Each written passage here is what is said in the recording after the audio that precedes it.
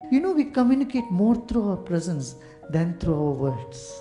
Have you thought about it? I'm sure we all have experienced this, right? Someone may stand and talk on love for 2 hours, but a baby with one glance it can communicate the same message.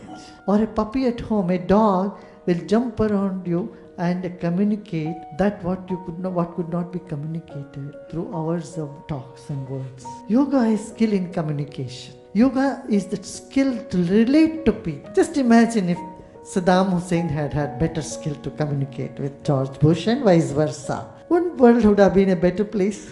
Yeah? If we had communicated that he doesn't really have any weapons of mass destructions in the right proper manner, in the right manner, the scenario would have been much different. And what we have landed up today is much worse than where we were 10 years ago. Do you all agree with me? We may have different opinions, but nobody can deny that wars begin with communication breakdown.